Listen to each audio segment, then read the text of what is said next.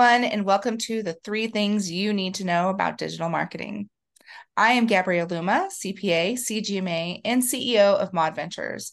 I will be facilitating and joining in this discussion with Marc Young, the CEO and founder of My Creative Inc., a digital marketing agency located in Phoenix, Arizona. Before we get started, let me tell you a little bit about Mod Ventures.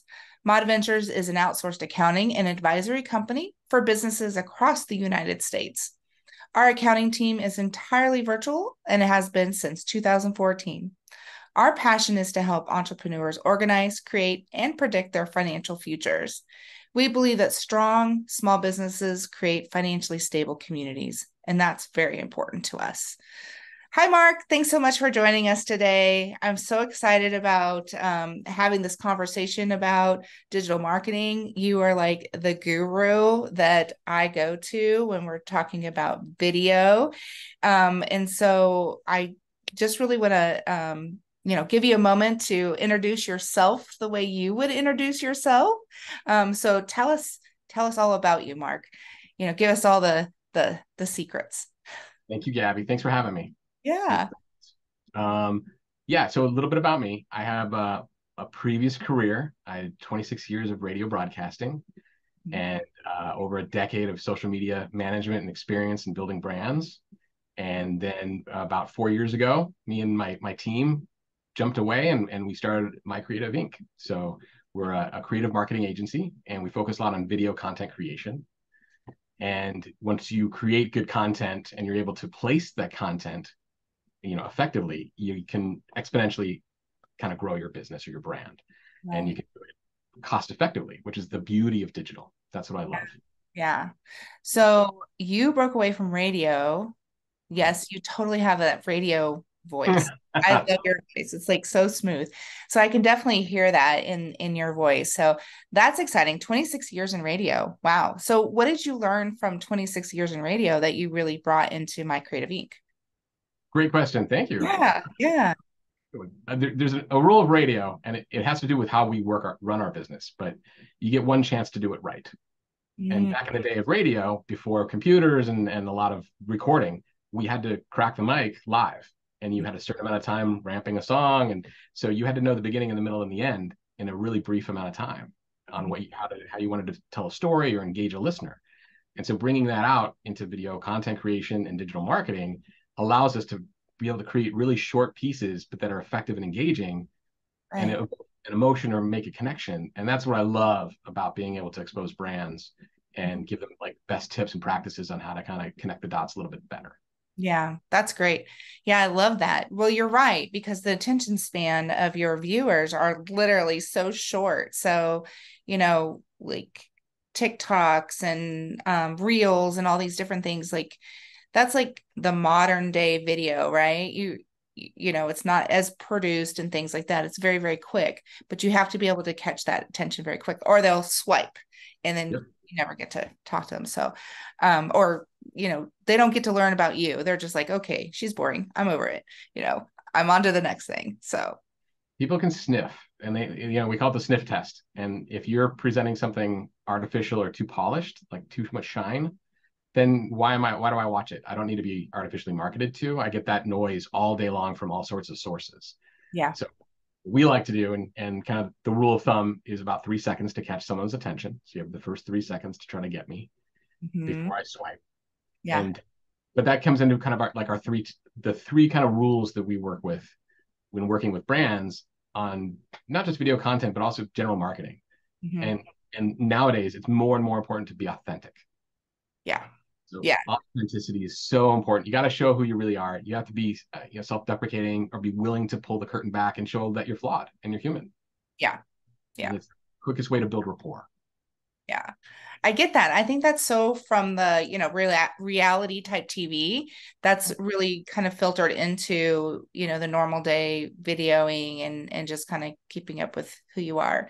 So authenticity, so important to show who you really are and for people to connect with you and for the right people to connect with you, when you're attracting your ideal client. So tell me. Oh, go ahead, please. Yeah, no, go ahead because you were gonna play off of what I said, which was your ideal client, right? Well, what it does when you're authentic, and Yeah, that kind of explains the like the abundance and the exposure of like TikTok, the newer platforms. yeah, Is yeah, TikTok actually in their established the pillars of the brand is one of first pillars is what they call realness. So it's being authentic, and that's why when you look at Instagram, which is more of a FOMO, Kardashian type, here's what I ate or here's me in my best dress, versus TikTok, which is this real thing, or my dog just fell down the stairs and it's hilarious. That's that realness factor, and why TikTok is accelerating so fast in growth and really sticky, and why all these other brands, YouTube Shorts and Instagram Reels, are all playing catch up to YouTube yeah. because they found that essence of just be real, just present who you are, and people will kind of bond to you a lot quicker. Right. Yeah. So you did mention the differences of the different platforms. Um, Give us an idea of what you would use those different platforms for, maybe if you have different types of audience or different types of goals with your marketing. That's yes, great. So first of all, kind of getting the landscape of social media. So Yeah. most everybody thinks the biggest platform. Whenever we speak with people, they raise their hands and they're all Facebook. Mhm. Well, YouTube has been the industry leader, and YouTube still is by about 74% of all users online of social media use YouTube. So Wow. it's your daddy. And so Yeah. if you're gonna pour money somewhere or interest or your time and energy, go where the fish are, right? YouTube comes in number two, Instagram is tight number three, and TikTok is already number four as of January this year. And the one difference in this and how they kind of present their percentages or all these factors is TikTok, they only show 18 plus numbers. So TikTok is actually between Facebook and Instagram already. So Wow. you got these big primary platforms for social media, but how does that interact with you and your brand? Do I need to be on TikTok if I'm an accounting firm? Right. Right. Does it Hmm. make sense? Is it in your brand essence? It might not. But are you on LinkedIn, which Hmm. is a magnificent platform for B2B? Right. And what most people use LinkedIn, what we used to use MySpace or Facebook for, is when you might meet somebody and you're interested in them, so you're going to go and do your little search about them, and you would go on social media and look them up. Well, for business, that's what we coach is you should have a LinkedIn, you should have it up to date because people vet you through that platform. Absolutely. Absolutely. Well, and a lot of employers do the same thing, right? They're really trying to check out, who you are. And they're not just looking at LinkedIn, they're looking at all your platforms. So, you know, be super careful. Like, isn't that funny? Like, we have to have those conversations now. Like, you need to be careful what you say online because anybody can see it. And we tell our kids that, but we as adults have forgotten. We have Oh yeah. probably 15 years of digital, Oh, the conversation. presence. Yeah. And the trackability. Think of the things we all did when we were in college.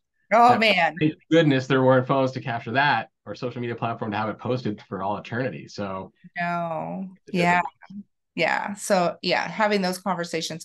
I'm, super grateful.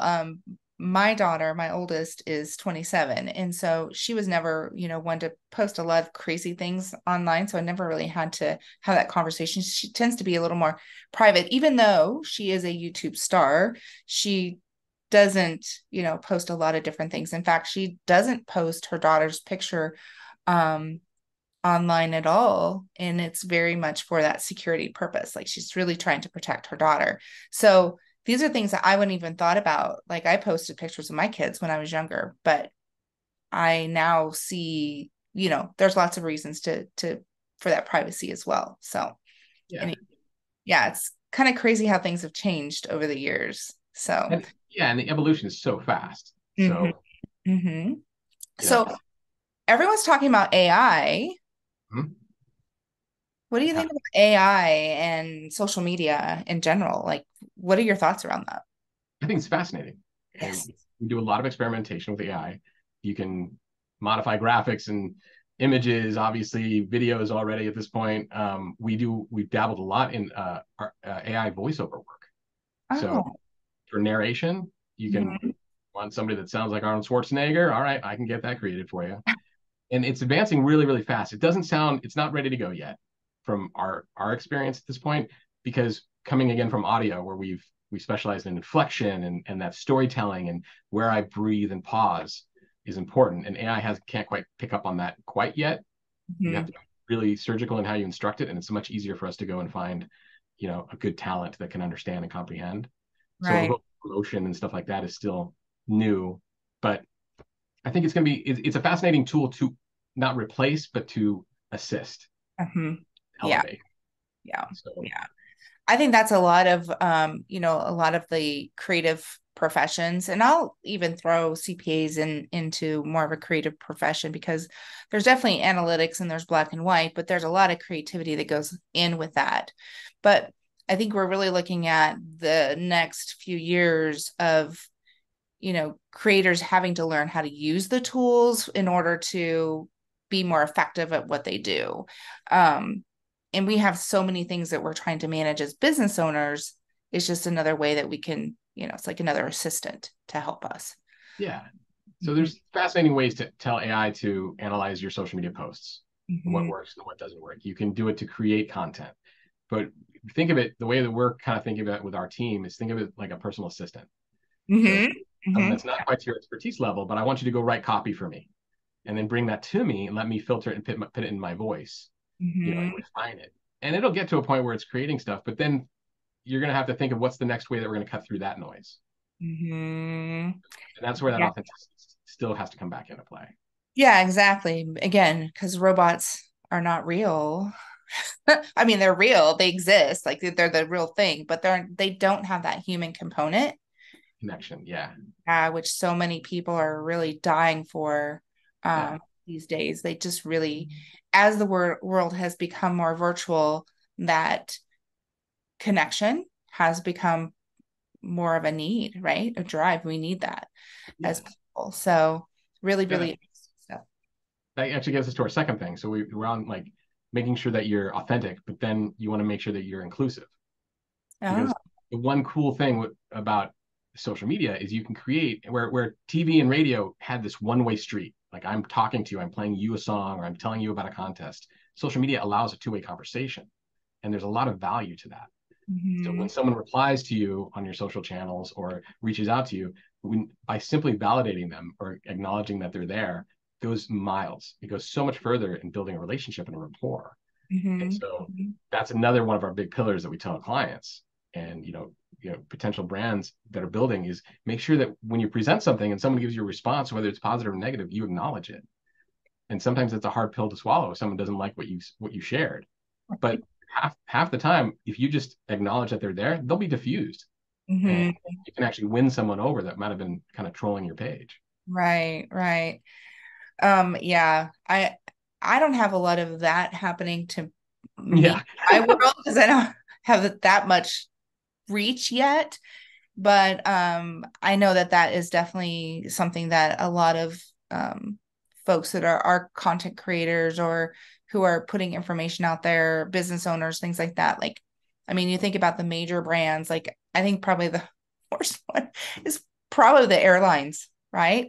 Now right. that Good point. you'll have people sitting in the airport, and let's say they pick any airline. You can literally talk smack about the airline experience at that moment, and somebody on the social media team is going to respond.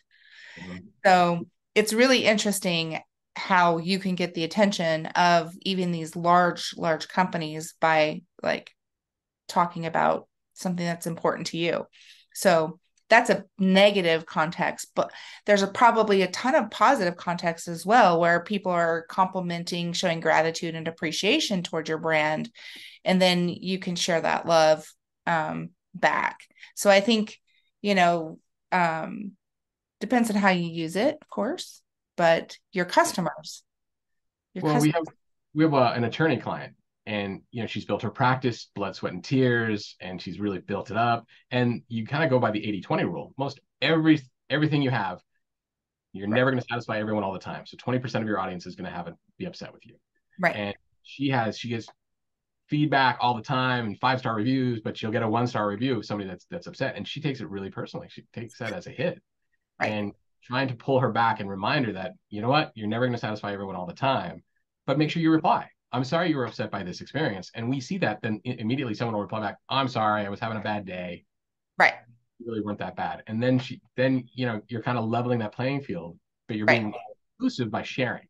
Right. Right. Yeah. It's a cool way to kind of get some more results from your investment without spending any more. Right. Right. When you said inclusivity, I was thinking um, about this uh, conference that I just went to, and they had a demographic analyst on, and he was fantastic. For somebody who's just talking about statistics all day long, he was amazing. He was really, really entertaining. But he talked about how because our population is changing, um, that he said it was browning and graying. And so it was one of the tidbits I got from his presentation was that our marketing materials needs to be inclusive of all different types of peoples. And Diversity. so diversity, and so which is a little, it's inclusion and then you have diversity, but the diversity part of your marketing also, which I didn't even think about, um, putting up people that they don't necessarily look exactly like me, right? But you'll be serving a wide range of audience. So, really making sure that you're authentically doing it well, working through attracting the right client, but also remembering that there's a lot of different subsets of people out there. I just thought that was an interesting thing when you're really looking at your demographics and stuff. Yeah. We're delicate with that only because you want to still make sure that it fits your brand. Are you still authentic? Right. If you're doing it for the sake of doing it, now you violated the expectation, right? Yeah. And I can see that there's such a fine line for that, Yeah. right? There's Yeah. got to be a really fine line. So I think that's an interesting area that a lot of companies I'm sure are thinking about as they're doing their marketing and next steps. They're either really aware of it or they're not aware at all. Yeah, So exactly. And sometimes it's more like, well, we have to make sure we have this, this, this, and this. And you're like, do you really need to have that? Or are you trying just to conform? And you're like, why are you doing it? Is it what your brand represents? And that's where, when you get to we love just simplicity. And so when is it authentic to your brand? Cool. Then let's make sure we address it. Mhm. Yeah, great. Yeah. So we And then talked about inclusivity, mhm, and I know that there was another item that you the wanted. third, Yeah, the third one. Yeah. The third one. the third one is consistency. Okay, consistency. Yeah, well, anything in Yeah. business, right? Anything that you're consistent at, usually you're going to do pretty well. But so tell us about that. Yeah. Just making sure a lot of folks will jump onto like, oh, I started my TikTok and I posted one last April and I'm Yeah. not any results on it. And you're like, I know, but you have to keep pedaling the bicycle. And you don't have to pedal, 5 times a week and keep going hardcore, but you have to pedal. So build yourself a little bit of consistent schedule that you're comfortable with. Right. And that goes with, and we love even with internally with us is our LinkedIn account on making sure, is there something that's resonating with us that can provide value back to the audience? Hmm. We make sure we post it, but let's go ahead and be on the lookout for it. And there might be more stuff that happens one week and less stuff happens another week or another month, but you're consistent. So then people know that you're breathing and that your brand is still alive and that you're kind of just showing, again, that authenticity, but being transparent. Right. Right. Well, I think the funny thing about consistency is that um, people think that it needs to be every day, or they feel Right. like, That's you the know, first thing. yeah. So when you're saying it needs to be consistent, does that mean to be, you have to do it every single day? And I think that that's a myth. Like it really needs to be probably minimum once a week. That's the way I would see it. What are your thoughts on posting? Well, we have certain clients that like live events where during the event, we're posting 3 or 4 times a day. Right. After the event, we still post, we slow down the cycle and Mhm. make it, but because it still has to be relevant. You don't post for the sake of posting. You Right. we challenge a lot when we ask clients like, is there meat on the bone? Like Yeah. to do it is to throw bones out just to do it. But if there's meat on the bone, there's value to me as your audience. Then Hmm. okay, cool. So can you have meat on the bone once a week or twice a week? Okay, cool. And does that not burden your bandwidth or your own works, because it's not Mhm. worth it if you're going to be exhausted and bitter about it. So Right.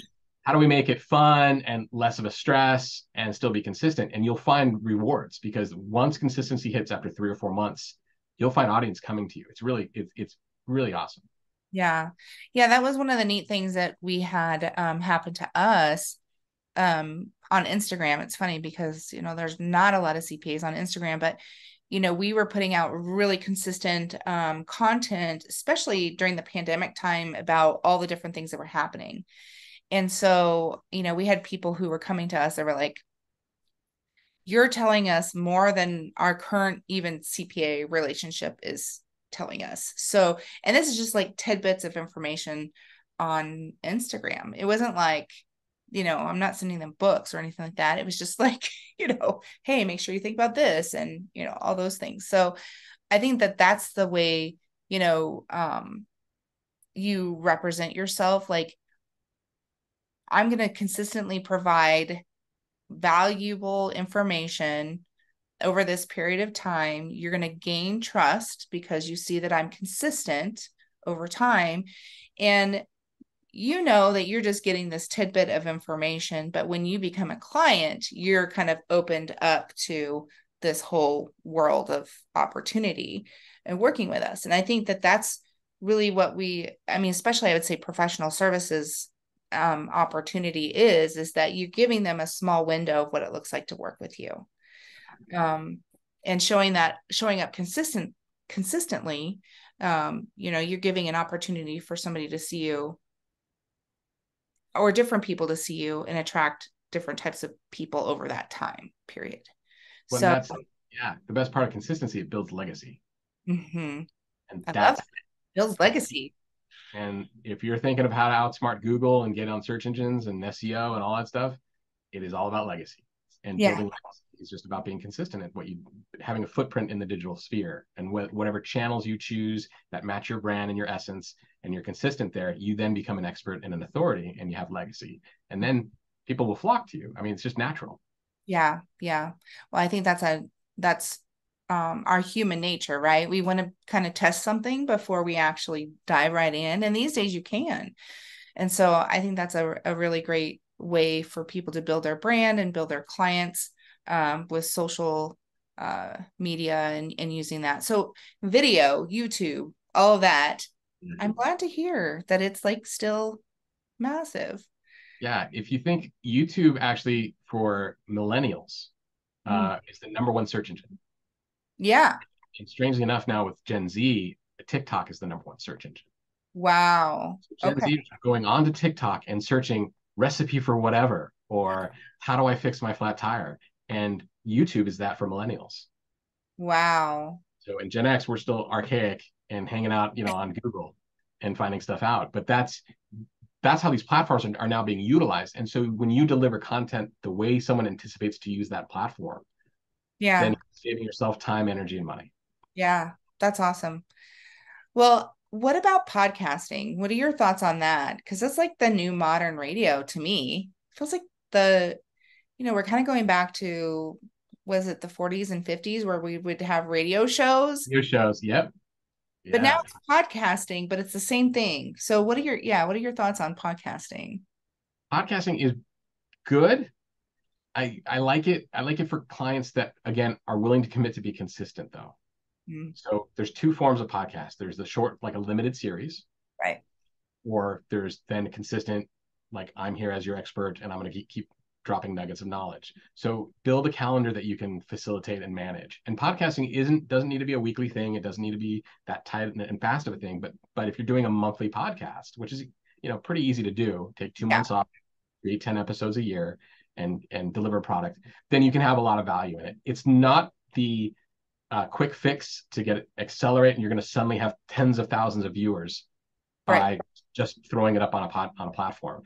You Right. really have to work at it, Yeah. because everyone is flushing with podcasts, but consistency is what kind of you can really cull the herd really fast by. Joe Bob's Barbecue just put up a podcast 2 years ago and never did another one. Yeah.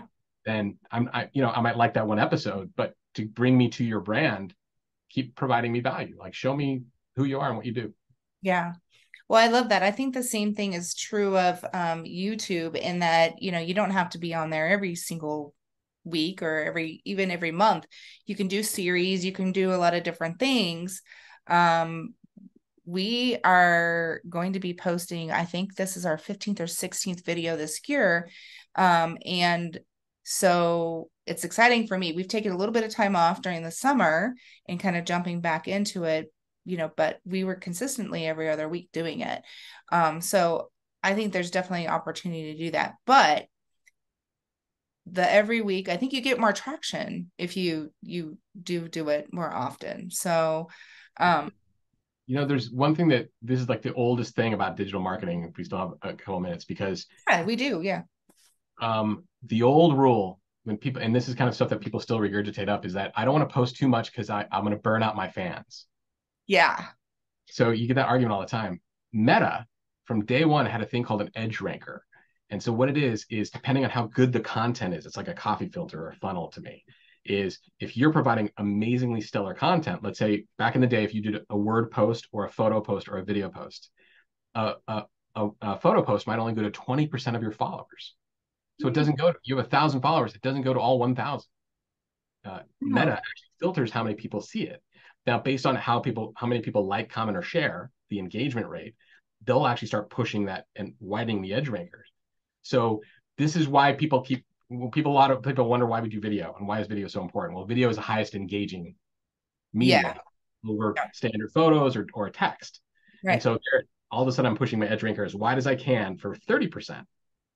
And then if it's a good engaging video, then it goes wider. And then Facebook starts trusting my brand. Yeah. And so this is why consistency is key, because consistency, even if you have a bad episode or a bad post once in a while, that's fine. But you keep widening that. So then your filter gets wider and wider. The funnel gets wider and wider, that more audience naturally is being delivered your content. That's awesome. That's very cool. I didn't know that happened. Had no idea. It's so fun. It's crazy when you see people's eyes open and they're like, oh, I'm like, do you get 30 posts from this client that's doing 30 posts a day? And they're like, no. And they're like, that's why. So, because these platforms, their entire purpose in existence is to keep you on the platform. So you think about it, their purpose is selfish. So what they do is they'll find, this is why a Kardashian can become famous, because something that they post is so viral and so exciting that they're going to want to post that to everybody on the platform. But if I post something that's disengaging or anti my brand or doesn't resonate, they're going to minimize that audience. And you as a channel, they're going to minimize your channel because they're like, this person isn't really giving this stuff to keep people on our platform. Right. Let's give it to the people that are pedaling consistently and finding, and the more consistent you are, and you know this too, Gabby, I'm sure by all the content that you post, you learn what to rinse and repeat, and you learn what to not repeat. Right. Mm-hmm. Yeah. And that's where you become good at it. Right. Right. Exactly. Well, yeah, I think it helps. I wish I haven't done as much analysis on what people really, really like. Well, let me know. We'll take care of it. Yeah, we could play with that. Sounds like a fun project. Love analytics. Yeah. So I think as we're wrapping this up, what is the biggest golden nugget you want people to know about, their branding, social media, video production? Like, what is the thing? Yeah. The old days of marketing, traditional marketing, an agency would come to you and you'd give them some information. They come back and they're like, and you see this in like Mad Men, or where they're like, well, here's the billboard, and this is where we're going to spend all your money on this billboard and this TV commercial. Good luck. Right. They're the experts. What digital is so fascinating, and with social media, because it's all measurable, and you can A/B test. You can test multiple versions of something. And we've gone over this example with clients where they're like, I love red. It's all got to be the color red. And I'm like, I'm going to run red, blue, and yellow. And they're like, go ahead. It's not costing me anything. Let's just do it. And it comes back that yellow is going to get you twice the return. So we go to client and go, I'll do red because you want red. But you tell me, would you like more money, or would you like to be, do you like the vanity? You tell me. And so digital is awesome because you can experiment and try and test and then pull that out and put it into paid marketing and put it into your other campaigns or television or wherever you want to go. And so the ability for a small business owner or a brand to be able to dissect some info, get feedback from your own core audience Mm. and immediately take action on that is so fascinating to me, because we can be so responsive nowadays, where before you would set it and forget it and hope that it connected. Right. Yeah. Yeah. Well, very, very valuable information, because I mean, you're wasting a lot of money. And these days, with tight budgets and things like that, you can't. It's just, you don't have, several $1,000s just laying around waiting to be used, so. And to me, it's fascinating to know what my audience loves. Like, what Right. part of what we deliver and the services that we provide are good, and what part are, can we cut away and save our own bandwidth or our own staffing, and like, Sure. it's just a way to be smarter, not harder. Yeah. I love that. Well, I'm a big fan of working smarter, not harder. So thank Yeah. you so much for bringing that final golden nugget to this conversation. Um, so thank you so much, Marc. I really appreciate just everything you're about. You're amazing. Love working with you, and building. We're in a CEO, just for the audience sake, we're in a CEO roundtable. So we get to see each other at least, once a month and talk about our businesses. So it's amazing when I say building together, I'm thinking about that as well. So Marc and I have some background. Anyway, so thank you so much, Marc. Really, really enjoyed having you today. And can you let our audience know how you can be reached? Yeah, you can reach us straight through our website at mycreativeinc.com. Okay, great. That's the And easiest. easiest way, right? Direct to you. Yeah, you can check out our archaic social media channels, because we focus all our energy on our clients. Isn't that the truth? Yeah. So we are just like everybody else. We refocus and we get everything kind of kickstarted again and get everything realigned. So don't think that just because, you like you said, over the summer, you take a break, you got to take a break. Yeah. But then you come back and start the grind again and make it something that you can do consistently and measurably. Right. Right. Awesome. Thank you, All Gabby. right. All right. So if you're interested in this type of content, make sure that you like and subscribe to this channel. And we'll see you all next time.